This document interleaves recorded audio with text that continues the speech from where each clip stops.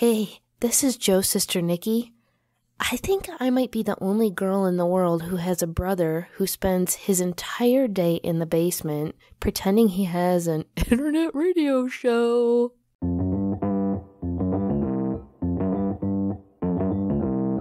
Live from Joe's mom's basement, it's the Stacking Benjamin Show.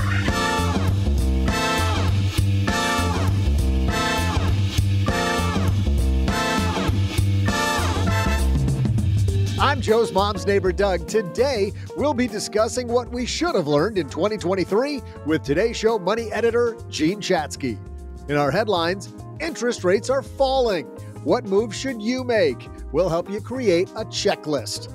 Plus, we'll throw out the lifeline to lucky stacker Nick from Northern Alaska, who wants to know how to cut back on his budget when it feels like there's nowhere to trim. And then I'll share some insured trivia. And now, here they come, one guy in a red suit and the other who has a stomach like a bowl full of jelly. It's Joe and G.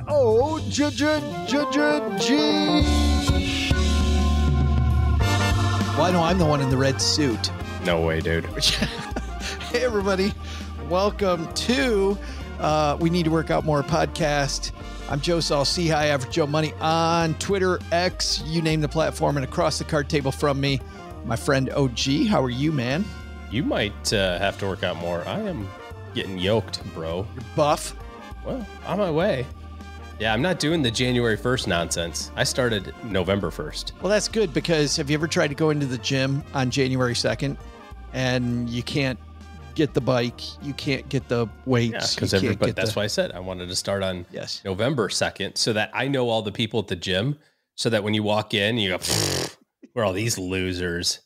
The good news is they'll be out of here by the 20th. The good news, I was going to say, the good news is you just wait 3 weeks and you get, We got a great show today. We got Gene Chatzky joining us. We haven't talked to Gene in a little bit. Nice.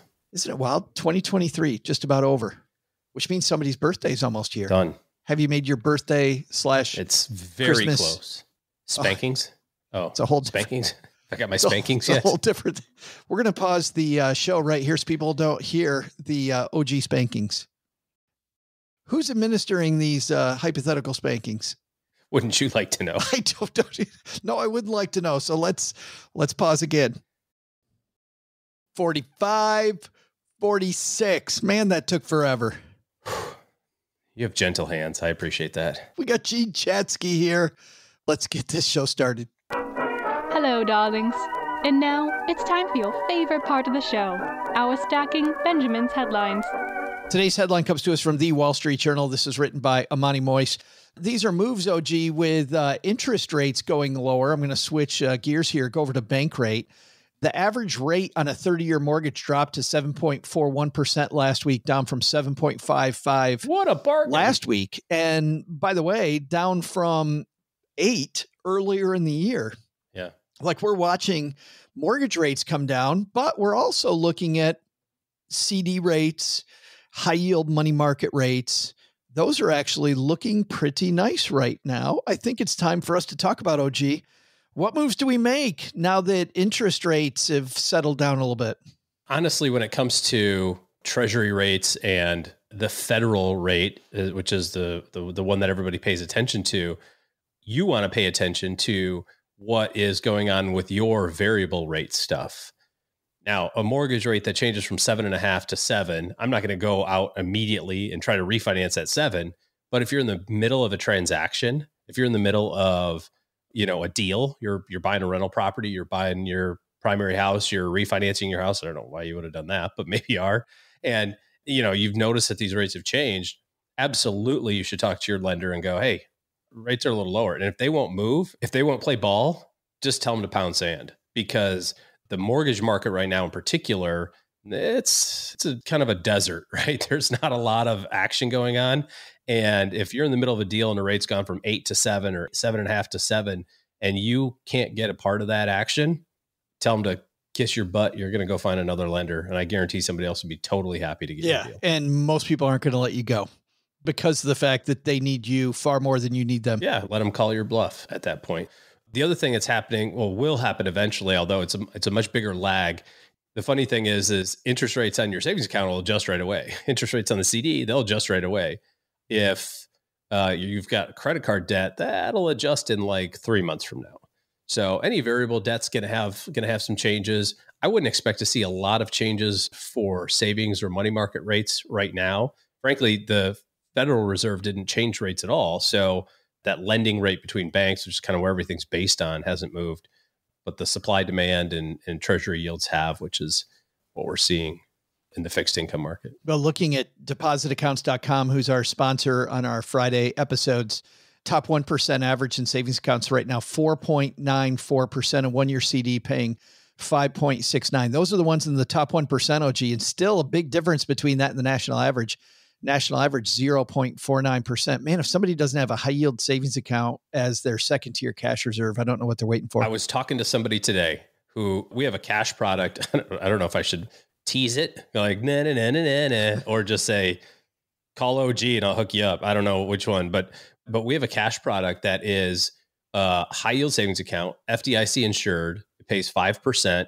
It's FDIC insured up to $12 million if you structure it all correctly. So basically that covers everyone all the time.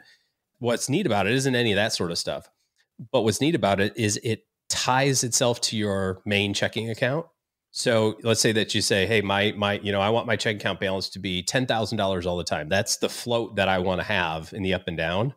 This product, this cash account, will every 2 weeks look at your account. If you're above 10, it'll pull the 10 into your savings.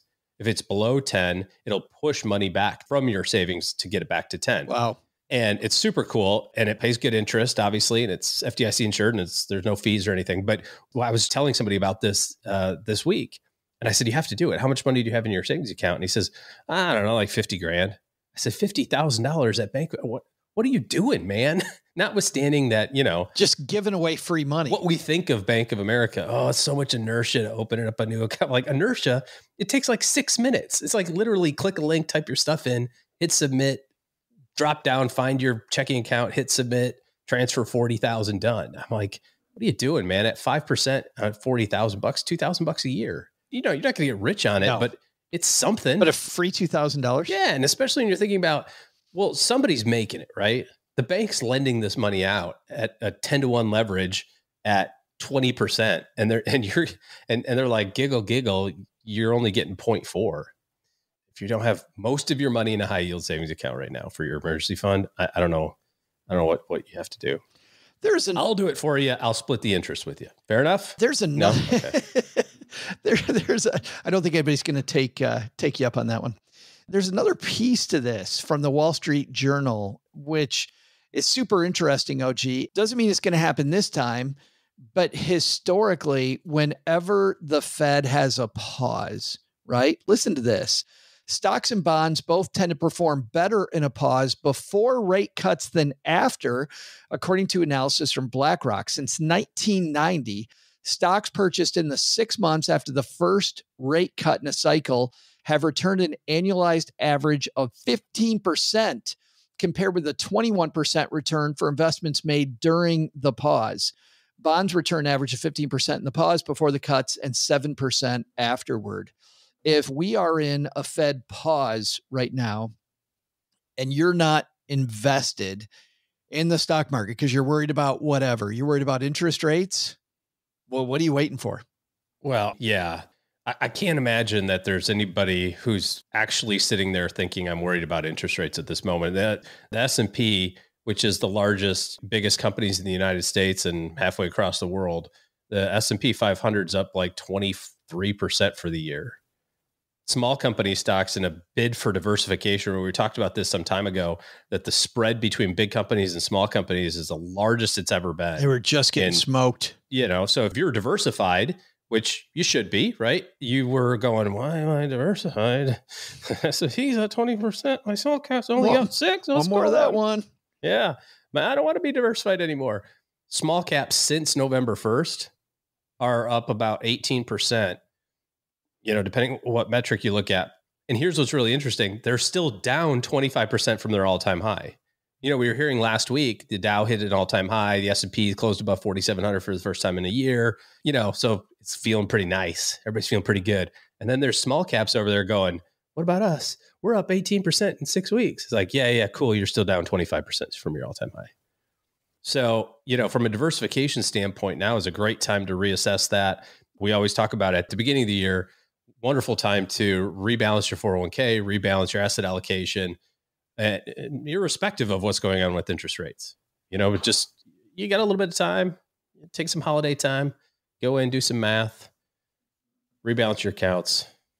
Don't touch it again for another 365 days. A lot of people worried about a lot of different things, OG. Maybe they're worried about, maybe it's not interest rates. Maybe it's all the global stuff going on. Maybe it's the election year. By the way, we had a fantastic special episode back in early November, almost exactly 12 months before the election. It's Stacking Benjamins 1435, investing in an election year, with experts from Fidelity, from T. Rowe Price, and one of the top behavioral economists in the world, Brad Klontz, joining us. So a nice all-star panel there on SB 1435. If you're worried about that, they're singing off your song sheet, as you know, on that episode, that paying attention to any of that stuff versus paying attention to what happens with interest rates.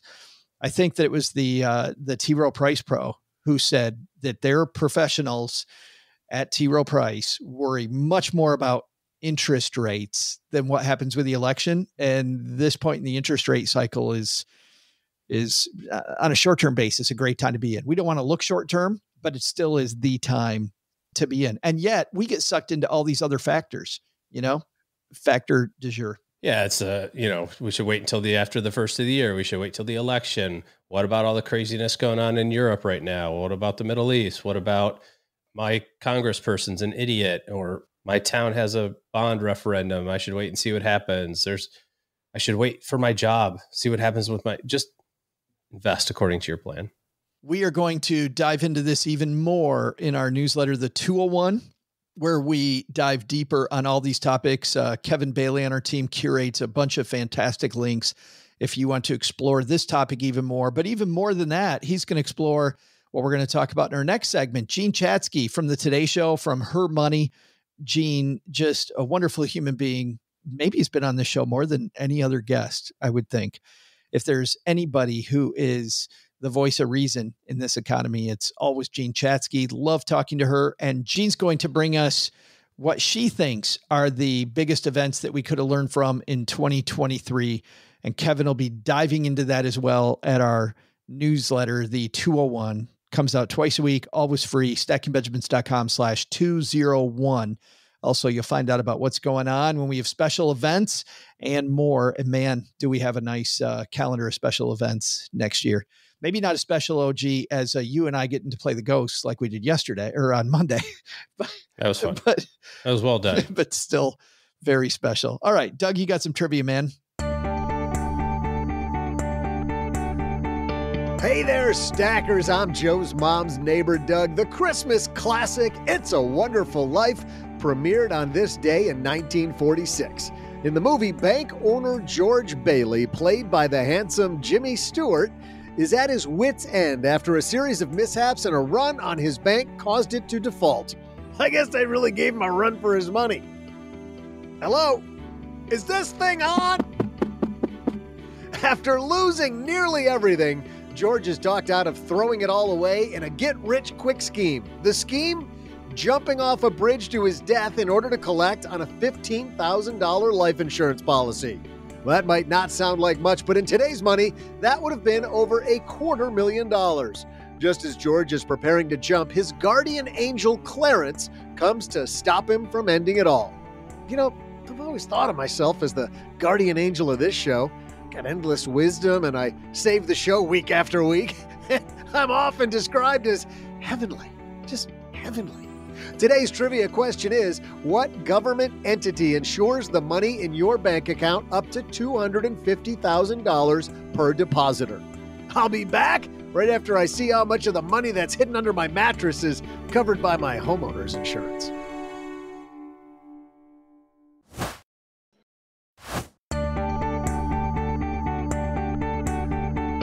Hey there, there, stackers. I'm wise man and guardian angel, Joe's mom's neighbor, Doug. After nationwide bank failures helped cause the Great Depression, FDR signed the Banking Act into law in 1933 to help build back public trust in banks. Somehow, Bank of America and Wells Fargo have found countless ways around that trust. Among other things, the Banking Act guaranteed depositors would retain at least a portion of their money should their bank default. And initially, this guarantee was up to $2,500. Today, that'd be the equivalent of $57,000. So things have come a long way. Today's trivia question is, what government entity insures the money in your bank account now for up to $250,000 per depositor? That's the equivalent of $250,000 in today's dollars. Just thought I'd do the math for you. The answer? The FDIC, or the Federal Deposit Insurance Corporation, is who protects you. Don't worry, credit union members, you're protected also by the equivalent of the FDIC, known as the NCUA. And now, here to teach you how to make sense of your money is today's mentor, Gene Chatzky.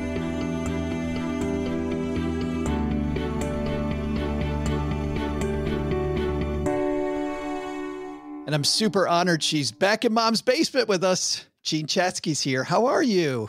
I am really good. I can't believe it's December. I can't either. That is just crazy to me that we are so far along this year. But I was out walking the dog yesterday. It was flurrying. So I guess it is indeed winter.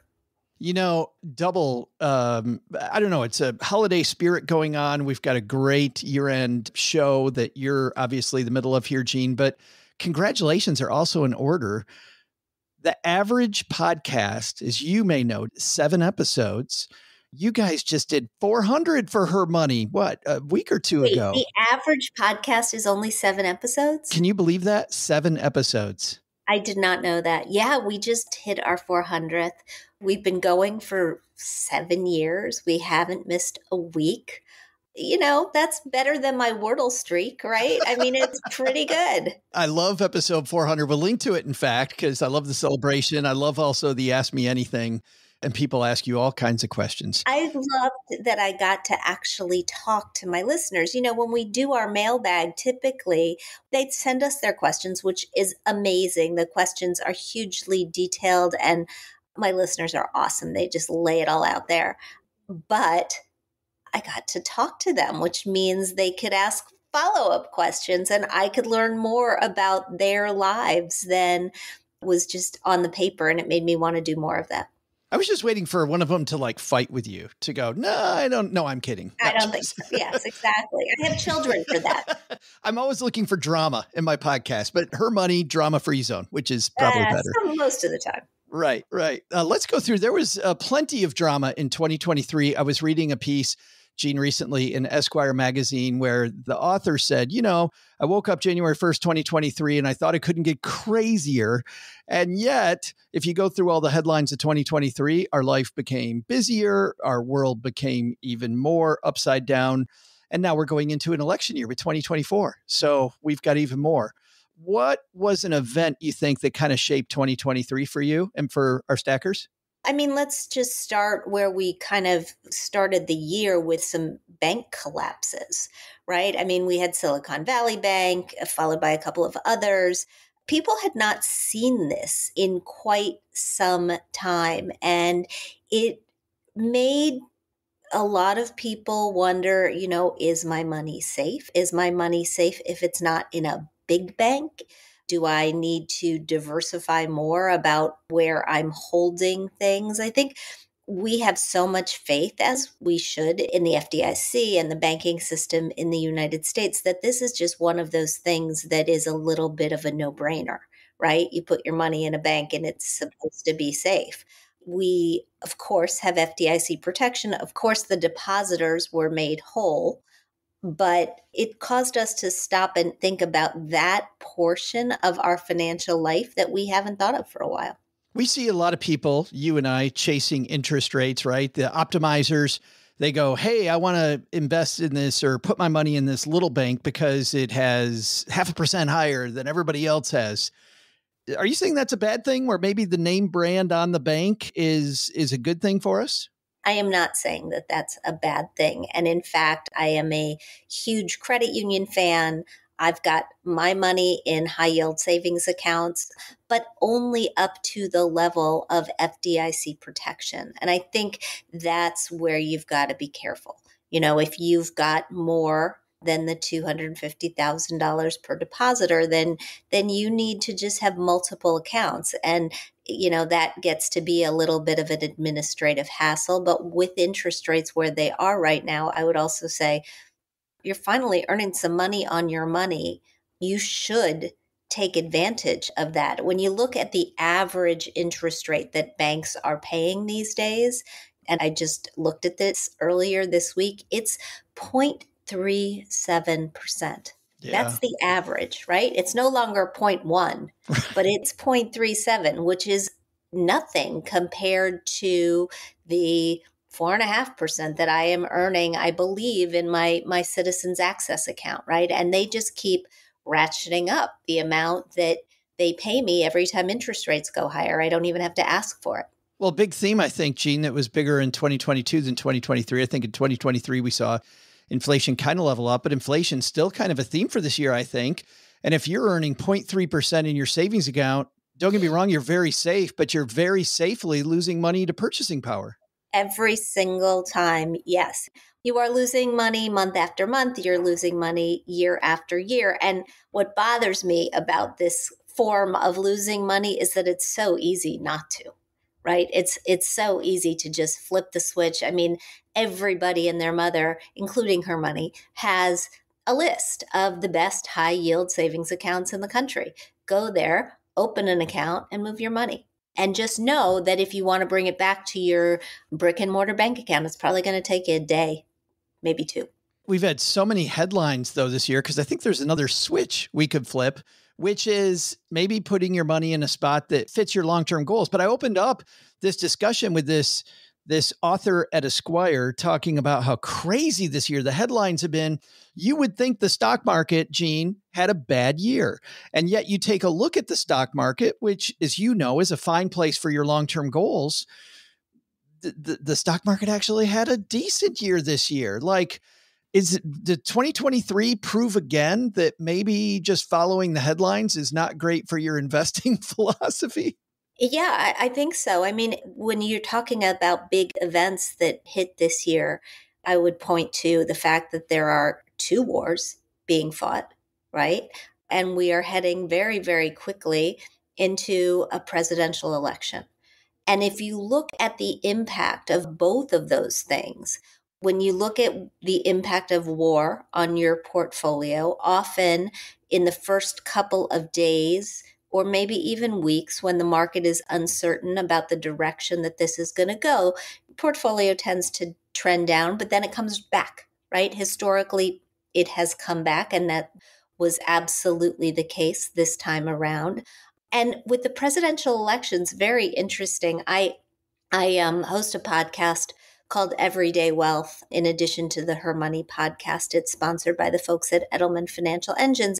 They did an interesting piece of research looking at the impact of the parties in power on portfolios. So they looked at all the different permutations: Republican in the White House, Democratic Congress, Republican Congress, Democrat in the White House, split Congress with different Republicans and Democrats. Bottom line, very, very little difference across the board, like fractions of a percentage point. So really, it doesn't matter. You got to just get invested, stay invested, hold your nose when things get ugly, and realize that things will, over time, come back. And as we were talking about sort of big events, I mean, clearly those things include Bitcoin now. There was a chart that came out this morning that showed Bitcoin has actually been a very stable holding. When you look at the volatility in Bitcoin, it has not been long-term volatile as much as you might expect. And it had a good year this year. So if people sold out when it was at the low, as they tend to when the stock markets hit a bump, they're probably pretty sorry. Well, let me ask about that. This year we lost an icon. We lost Charlie Munger, all just before his 100th birthday, Gene. He called crypto crapo. We played a clip of that on our scene. So looking long term, if I'm just beginning to invest, just beginning to put money into markets, looking at that Bitcoin story you just mentioned, is this a place where I go? Is this the future, or is it going to be, central bank digital currency more and more? I don't know. I don't know, but I do think blockchain is a thing of the future. And personally, I mean, I don't own a lot of Bitcoin, but I own a little Bitcoin because I didn't feel good about being left on the sidelines for what could potentially be a big part of the future. So I did what I've suggested that my listeners do. Probably a couple years ago now, I just started buying every month a little bit of Bitcoin. And I've had a good year in it. I don't expect that this is what's going to happen every year, but the fact that I've got, I don't know, it's probably 1 to 2% of my holdings in Bitcoin, I'm okay with that. I love that it's a piece that you can use. By the way, it was probably 2 years ago too that I also started just buying a little bit. But I should have talked to you, Gene, because I bought Ethereum, which had an okay year, but not the Bitcoin year. So I should have called the Gene hotline I bought first. Ethereum at the time too. The guest that I had on my show, a guy named Bill Ullman, who made a lot of sense, said, go open a Coinbase account, pick a few different currencies, start putting a little bit of money into each of them and see what happens. And I picked Bitcoin, Ethereum, and Litecoin. And then I just wasn't reading enough, hearing enough about the Ethereum or the Litecoin to keep me feeling good. So I moved it all to Bitcoin. I wish you would have called me. Text me next time, Gene, please. All right. It's funny, as we've talked, we've gone from, something that's very conservative FDIC toward the stock market, toward Bitcoin, arguably maybe more aggressive. Let's go back to conservative land again. With interest rates going up this year, we saw a lot of conservative investors that were invested in bonds. Bonds have had a rotten last couple of years, Gene, and I feel bad for our very conservative investors because some things like Ginnie Mae's, which historically have been a very easy place to invest, hey, what could go wrong? Well, it went wrong this time around. What's our lesson right now, I think, for our conservative investors or maybe older investors that are trying to reconcile what to do with their bond portfolio? Well, first of all, I would say if you're doing any tax loss harvesting, don't forget you can harvest losses in your bonds to write off against any gains that you have in your stock portfolio. People sometimes just don't think about that. Right. Yeah, when it comes to trimming losses. So end of the year, that's something you can look at. I think even in the scheme of things, 2 years is a pretty short time. And so I'm certainly I haven't given up holding bonds. I'll continue to hold them. I expect that they'll continue to have some good years and some not so good years. And we've known that this, because it's a safer asset category than stocks, is not going to outperform stocks. So you can't expect it to do that. By the same token, I think you got to be aggressive when it comes to making the most of those interest rates as a saver, right? I mean, we talked about that before, but a lot of people are still not doing that. The fact that interest rates are up, it allows you to earn more on your savings. If you are somebody entering retirement or in retirement and you're thinking you want to add some income to your portfolio, the fact that interest rates are up means that you're getting a lot more money out of an annuity potentially than you were in past years. So, sort of figure out how to play both sides of the coin. And I think if you can hold on to your bonds, right? Your bonds are going to return what your bonds were going to return unless you sell them midstream. If you made a plan to go in and hold on to them, then your plan has not been wrecked. You just have to stick with it. That's fantastic advice. It always makes me, I don't know, puts a pit in my stomach when somebody goes, oh, I just couldn't take anymore and I had to get out, which is usually, fighting that, I think, is the number one thing that you could probably do with your money. Just fight that. Feel, what is that, Gene? Feel the fear, but hold in there. I don't know. Yeah, I that's as good a way of saying it as any. I think the other way to say it is talk to somebody or listen to Joe, right? You reassure people on a regular basis. So tuning into this show is a nice way to get that continued reassurance that you're on the right track. That's because we get to hang out with cool people like Gene Chatzky. I mean, let's be real. If Gene wasn't on the show, it'd be a whole different matter. Nope. You were talking about savers and people saving. One big thing that our younger stackers all trying to do, right? The old quote, American dream, Gene, own a house.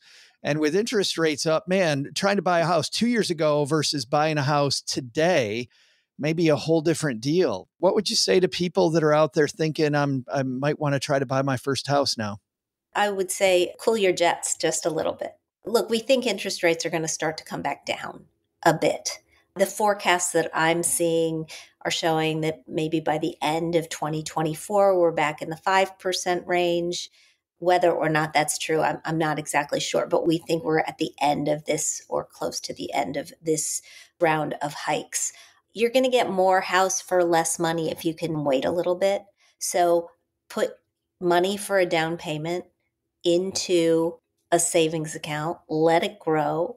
You'll be able to put down more, maybe buy more house, or at least have a little bit more of a cushion as you go into your house.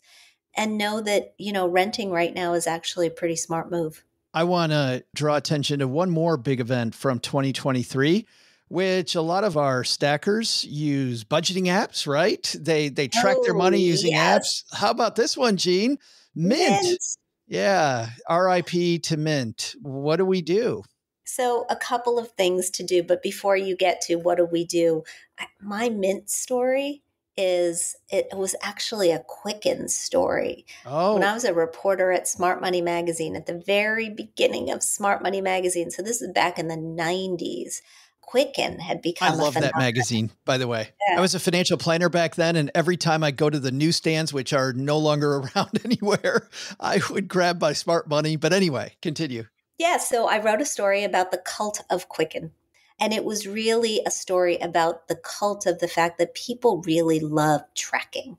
They, once they started doing it and seeing where their money was going, it made them feel in control, and they just loved it. They couldn't give it up. And I think that's why the death of Mint, which was owned eventually by the same company, Intuit, hit people so hard. It's a little addictive, right? You're addicted to Mint the same way you're addicted to Noom or your step tracker or your Fitbit. And so you're looking for a substitute. There are a lot of apps out there. There are not a lot of free apps out there. You can look at Rocket Money. But did we learn over time, Gene, that free might not be a great thing? I mean, there's a downside to free. Yeah, the downside to free is that they're selling your data and you're the product, right? That's the downside to free. There are some apps that will charge you a little bit. Members of the Her Money community really like YNAB. We hear that from them in our private Facebook group. You have to pay for that on a monthly basis. They also really like our Finance Fix program. So if you're just getting started on this trajectory of trying to save more, spend less, get out of debt, work your way towards your goals, we run a program called Finance Fix. It's an 8-week course. You work with a coach, you work with a group of people, you do some work on your own. It's not onerous, it's a couple hours a week. And over the course of this 8 weeks, we've got people saving $1,500 on average. Wow. Yeah. And we've put hundreds of people through this. We've got more going through every single month. And we are launching specific classes in 2024 for younger people you sort of right out of college, just getting started, and for pre-retirees. Both ends of the spectrum. Both ends of the spectrum, because they're both really important points to get a grip on your cash flows. They're the two things to get right? I think that building that savings muscle immediately out of high school, out of college, when you get that first job is so important. If I had done that, Gene, I wouldn't have had to salvage Work in my your mom's basement? Well, no, I would have done that anyway. Rent is zero. That's fantastic. But what I would have done is I wouldn't have had to put Humpty Dumpty back together again like I did through the late 90s and early 2000s. I would have been much better off. And then the second thing is, we spend a lot of time on how to put money in. We don't spend nearly enough time on how do we take money out. Yeah. And it is a completely different muscle. And I think the financial services industry is just beginning to wrap its arms around it. I mean, the bottom line is when you are getting to the point where you are ready to take money out, you need a plan because you've likely got money in 401ks, maybe Roths, maybe discretionary, taxable accounts. You're making a decision, one of the most important you'll ever make, about when to take Social Security. You're trying to completely hack your income so that your Medicare premiums don't go through the roof. It is dodgy. And accumulation is actually much, much easier. Save more, save more, save more. This is difficult. But one of the things that you have to do to get it right is not overspend in those early years of retirement. So this pre-retirement checkup is really about getting that spending component right. Yeah, so important. I want to end on a note that this actually alludes to, which is that withdrawing money from your portfolio. And I want to ask you this specifically, Jean, because you have one of the largest platforms in personal finance. You are often the face that we see in the media, but there's another big face that our super stacker saw this year, a gentleman you may have heard of named Dave Ramsey, who the majority of your audience and ours, they don't even know what a withdrawal rate is, right? So they're like, well, what are the nerds getting so upset about? But the personal finance community, as you know, blew up when Dave had a rant about it's just simple math, Gene. Your funds do 12%. The inflation's 4%. That means you can take out 8%. And the world, my world online kind of blew up on that. With somebody that has a platform as large as yours, when you see stuff like that, what's the first thing that goes through Gene Chatzky's head? It's mind-boggling because especially if for people who are starting out, if they, first of all, 12%, like who's doing 12% on a year in, year out basis, right? That's one of those things where if you get wrong, you're going to face a lot of pain at the end of the road. I was thinking about this last week because what happened last week, you already mentioned Charlie Munger. Charlie Munger died at what? 99? 99.9. Yeah. 99.9. Henry Kissinger died at 99. Rosalind Carter died or Henry Kissinger might have been 100. Rosalind Carter died at 99. I mean, we had all of these 90s deaths, 100-year deaths that reminded us that we have a 100-year life, which means that all the math that is done, and the 4% rule, just to go back to it for a second, that is or is not a rule, depending on who you listen to, was designed to allow for a stream of withdrawals out of your retirement that would last 30 years. Well, you retire at 65 and you live to 100, you're cooked. It is not enough. And if you withdraw more than that, forget it. The money is not going to last even that long, which means you'll be living on Social Security, which we all know is having its own issues. And so when I see bad advice like that, I just, it makes me want to pull my hair out, as I'm sure it does you. Well, I hate because, as you know, we need more people listening to personal finance stuff. People could take all our channels put together and there's still not enough people paying attention. You can see it in the numbers every day, which is why I hate picking at each other. But I feel like in some ways, Gene, we have to be each other's compliance department, right? We don't have a compliance department for podcasters. No, we do not. We do not. And let's just acknowledge it's complicated. I mean, one of the things with withdrawal rates that drives me crazy is that these days, every year, Morningstar comes out with a new number for withdrawal rates, right? Like this year, they actually were at 4%. But last year, I believe they were at 3.2%. And the year before that, I think they're at 3.5%. And this is why I actually am a fan of trying to figure out some sort of a protected stream of income that will cover your fixed expenses, that will supplement Social Security. We all need money in the markets. We all need growth. But I would like to know that I've got an income stream similar to the pension that my father had that will last me as long as I live, no matter how long that is. And one good way to get that is with insurance. And so I know that they're complicated products, but I think more than ever before, they have a place.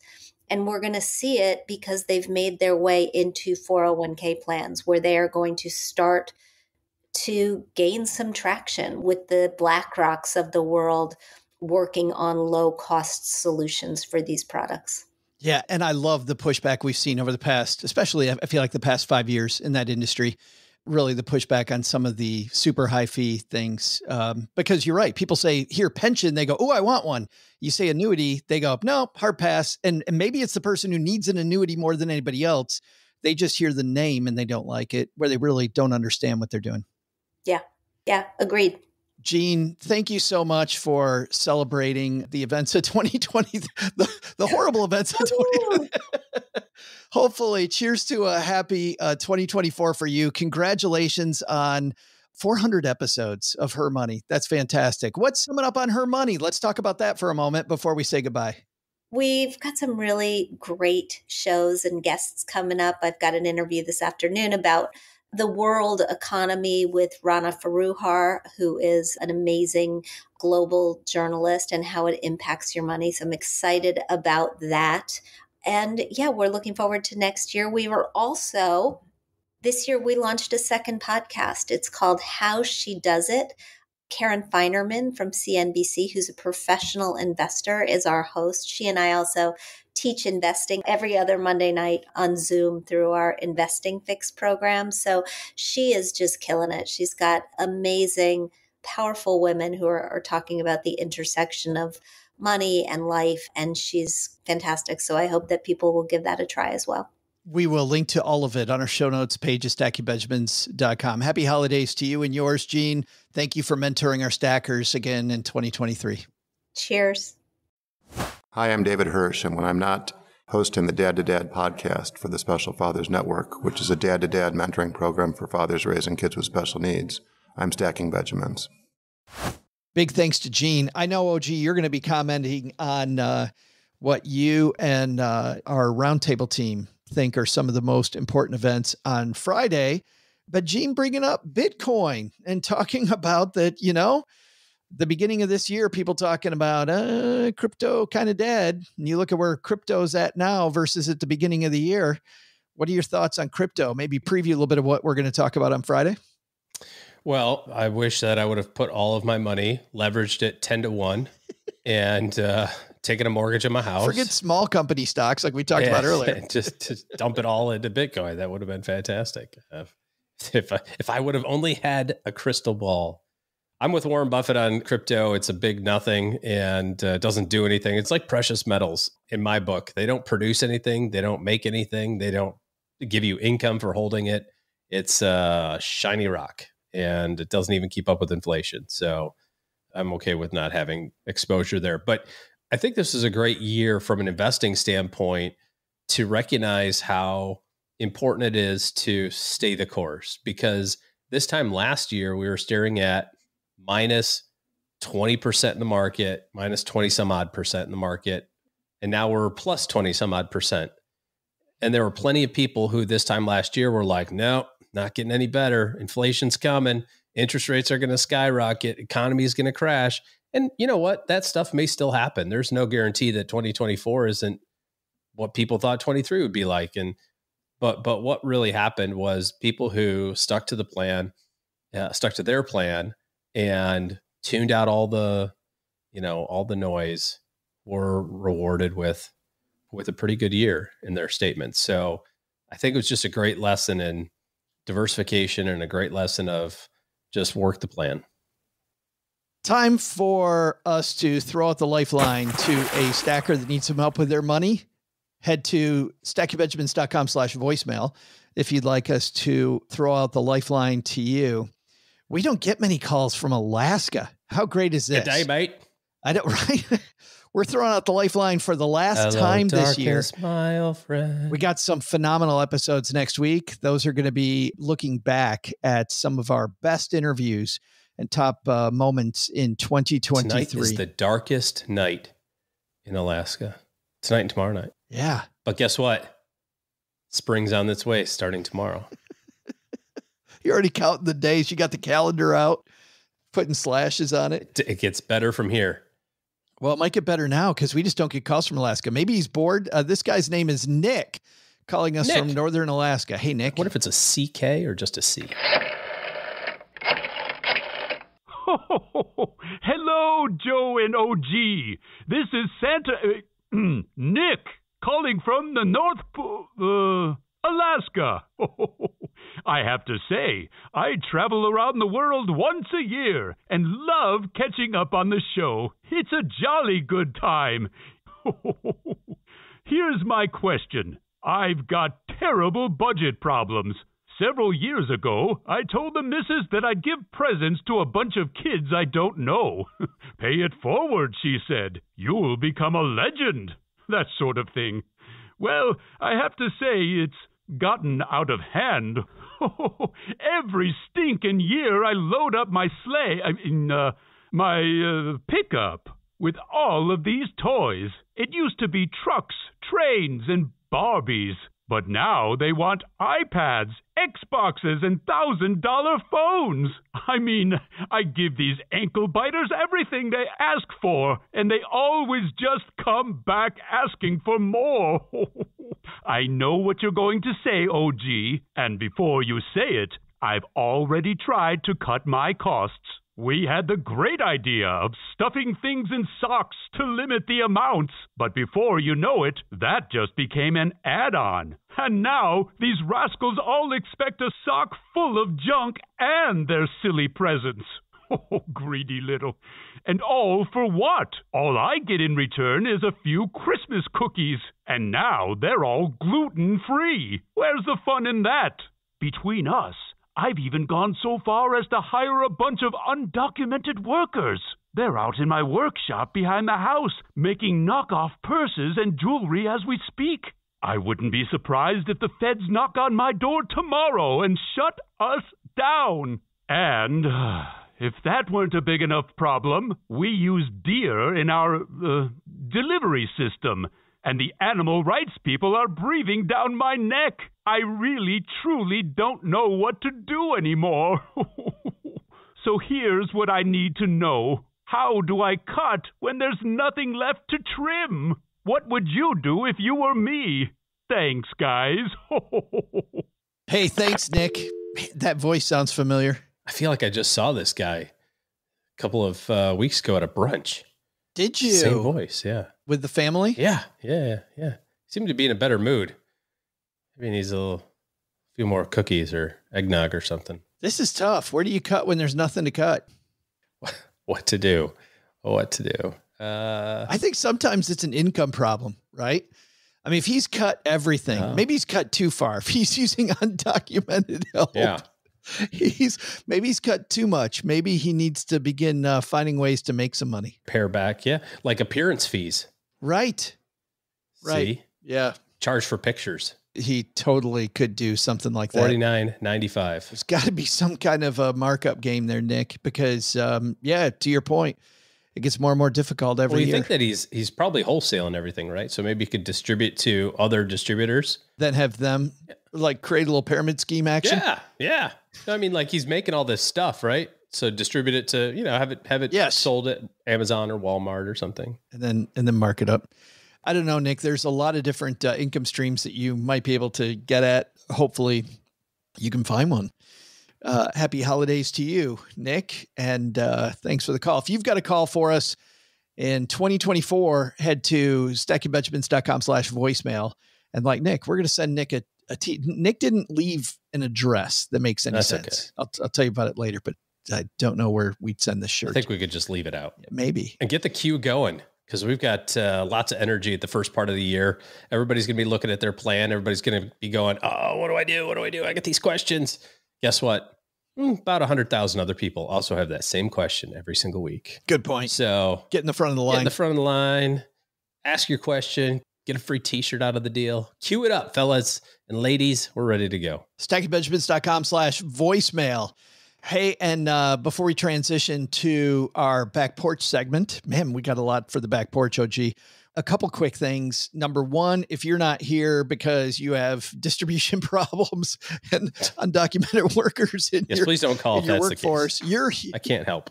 You're here because of the fact that you need a better plan in 2024. Well, OG and his team are taking clients. So head to stackingbenjamins.com/OG, and that's the link to his team's calendar to get you hooked up with a meeting so you can see how they may interface with you so that you have a solid financial plan from here on out. stackingbenjamins.com/OG.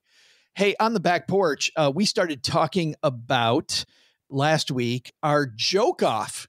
And you know what? We got only 2 so far. Guess people aren't as funny as you thought. Well, I know they are. I know they just need some prodding. We're going to have some good giveaways. We have not revealed what the giveaway is yet. We're going to do this like a March Madness exercise.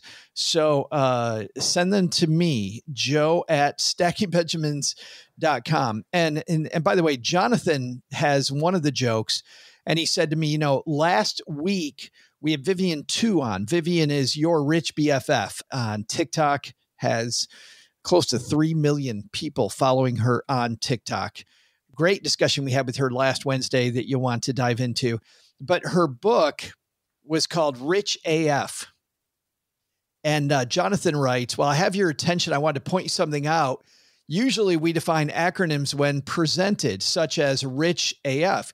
You left us all guessing on the AF, but with my 20 years of military experience, I deduced what it means. Clearly, it's Air Force. They get all the money. It's obviously not Rich MC because, well, Marines not so good with math, it says. Not Rich Nave, too busy buying their boats. Rich SF, Space Force doesn't count yet, still infants. And lastly, if it were Army, it would have just been titled Best Airborne. Thanks for that. And Jonathan, and thanks for your service. Clearly, OG, Vivian is rich as Air Force, rich Air Force. Yeah, absolutely. Rich Air Force. I think he's right. And OG, last week I saw a film in the movie theater. How about that? Not only is the movie up for Golden Globe, so is the lead actor, gentleman you might have heard of named Nicolas Cage. This is Dream Scenario.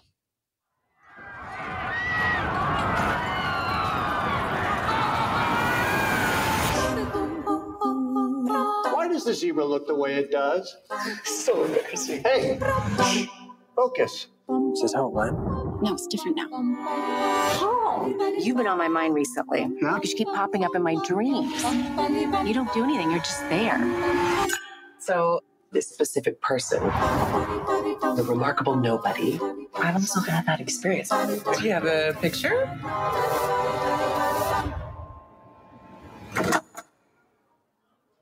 Have you been dreaming about me? Have I been dreaming about you? Yeah. That's Tim Flowers, who used to be on Saturday Night Live, plays the dean at the college where Nicolas Cage's character works. And OG, a lot of people on Earth, many, many people begin having these dreams. In one dream, a guy's being chased by zombies. A lot of people being chased by zombies. And here comes Nicolas Cage just walking by, not doing anything, just casually observing the dream. Another person has a dream and Nicolas Cage is raking some leaves and he's watching as all this weird stuff happens. He doesn't do anything. He's just in all these people's dreams. And he's a pretty boring dude. And then, of course, he gets notoriety because everybody sees Nicolas Cage in their dream. So he becomes the most popular lecturer on campus. Everybody wants to talk about how he's in their dreams and things take off from there. This movie is listed as a comedy. This is one of those movies that is a comedy. It's pretty funny. It's funny in a dark way, but it takes such a turn at the end that is so dark and so weird. I think a lot of our stackers might not love this movie. It's a kind of movie that you go and you see, and then you go, let's go to a coffee shop or let's go hang out over a couple beers and let's talk about what the hell we just watched. Because I'm not really sure what the meaning is. I'm not sure what's going on. Cheryl and I had a fantastic discussion after this movie. For me, solid 8.5, 9 on a scale of 1 to 10. I loved it, but I know a lot of our community that just wants, as you call them, OG popcorn movies, wants to go see something and, walk out and just have a satisfying experience. This is not a satisfying experience. You get done and you're literally like, okay. I do say this, Nicolas Cage, has done some really weird ass roles lately. This dude has been in some strange stuff. You can tell he's got all kinds of debt to pay. And we I just got to breathe in it. Okay. Yeah, I'm in. What's the plot about, by the way? Like, it's almost like he doesn't care what the role is. You could tell he really cared about this role, and he did a hell of a job. He's like the old Nicolas Cage that you remember from the good old days. So I can see why he's up for the award. I can see why the award is up for an award, but sometimes, as these movies that get up for these big awards, you get all excited, then you go see it and you're like, oh man, the heck did I just do? Yeah. That movie left me in such a weird place. So I don't know, thumb sideways on Dream Sequence. Okay. I know you're probably not seeing it. Doesn't sound like it. Nope. And that's why we do the review. I'll just rewatch a football game. Yeah, exactly. And if you see Nicolas Cage watching the football game, it's just gotten weird. That's going to do it for today. Doug, we've got quite a to-do list at the end of this one. Wrap it up for the year, folks. Yeah, give us our top 3. We'll see everybody Friday with... Don't wrap it up then yet, folks. We got one more. We'll see everybody on Friday with our top events of 2023. Doug, what should go on our to-do list, though, from today? So, what's on our to-do list today? First, take some advice from Gene Chatzky. Don't use today's headlines to make horrible short-term moves in your portfolio. While they may not seem horrible now, you nearly always regret them in the end. Second, have money sitting in cash? It's a great time to look at high-yield savings accounts. With interest rates now topping 5% in some accounts and close in others, your cash can probably do better than it's doing right now. So what's the biggest to do? I'll tell you what mine is. Put my mattress money into the bank. Turns out insurance companies are unlikely to take your word for it if you tell them that you had $250,000 in cash hidden under your mattress and it got stolen. You got trust issues or something, State Farm? Who hurt you? Thanks to Gene Chatzky for joining us today. You can find both Gene's podcasts, Her Money and Everyday Money, wherever you're listening to me right now. We'll also include links in our show notes at stackingbenjamins.com. This show is the property of SB Podcasts, LLC, copyright 2023, and is created by Saul-Sehy.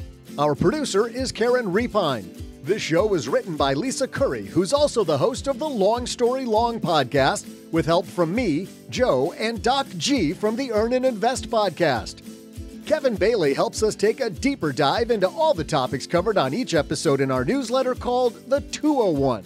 You'll find the 411 on all things money at The 201.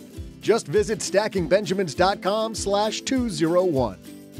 Wonder how beautiful we all are? Of course, you'll never know if you don't check out our YouTube version of this show, engineered by Tina Eichenberg. Then you'll see once and for all that I'm the best thing going for this podcast. Once we bottle up all this goodness, we ship it to our engineer, the amazing Steve Stewart. Steve helps the rest of our team sound nearly as good as I do right now. Want to chat with friends about the show later? Mom's friend Gertrude and Kate Youngkin are our social media coordinators, and Gertrude is the room mother in our Facebook group called The Basement. Say hello when you see us posting online. To join all the basement fun with other stackers, type stackingbenjamins.com/basement. Not only should you not take advice from these nerds, don't take advice from people you don't know. This show is for entertainment purposes only. Before making any financial decisions, speak with a real financial advisor. I'm Joe's mom's neighbor, Doug, and we'll see you next time back here at the Stacking Benjamin Show.